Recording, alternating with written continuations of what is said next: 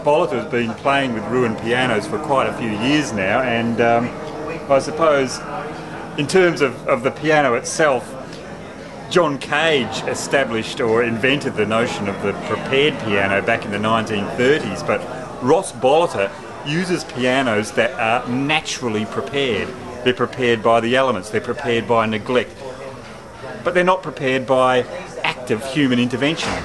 It's absolutely unique in the world, and Ross is, for the sensitivity he has to the instruments that he uses, for the very musicality of his work, for the passion that he puts into it, all of these things have garnered an international reputation for Ross Bolleter, and he's known the world over.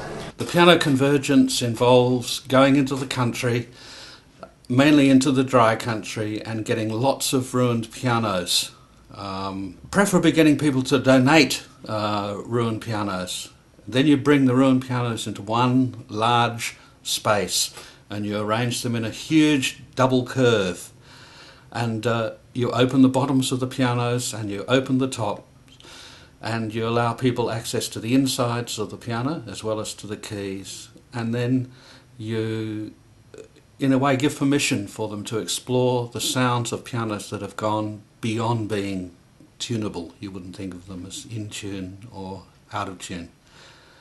And often people will explore where you have lots of people playing at once. So in a way you have a kind of developing composition with its ebbs and flows as people play the pianos.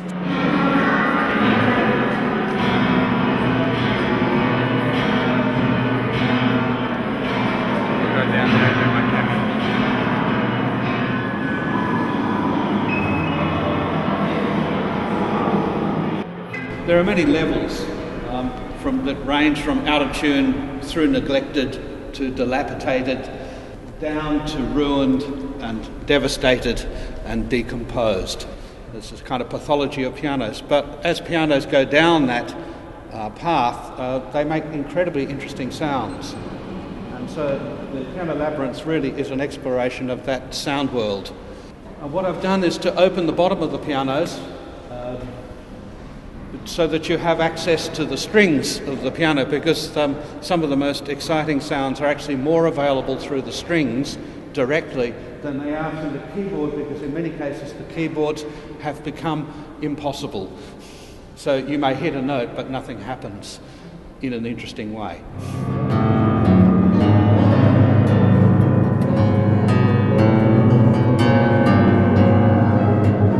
This piano here was in the shed for 30 years at Bolgard, and unfortunately the door of the shed was open, so you have a lot of cobwebs inside as well. Looking in the top is interesting. Further round is a piano caught in the Mora floods with its story with it. Another piano that was caught in a house fire in Sardinia with its story with it.